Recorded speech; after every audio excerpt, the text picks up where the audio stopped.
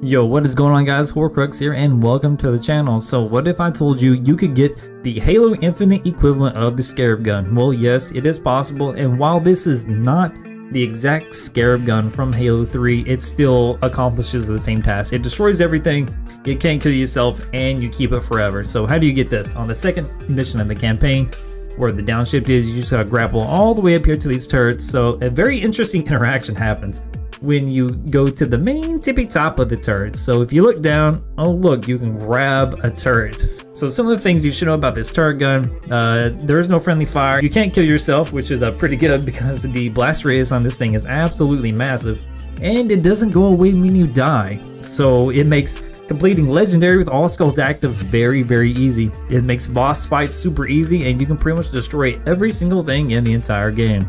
Have a great rest of your day and happy holidays. Peace.